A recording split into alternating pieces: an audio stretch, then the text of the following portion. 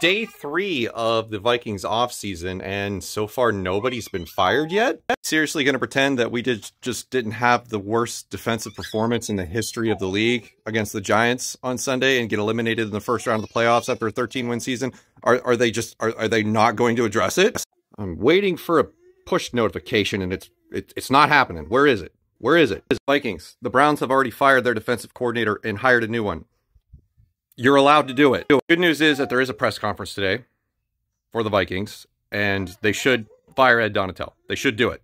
I have never looked forward to somebody losing their job more than this guy. I hate scapegoats, but it's got to happen.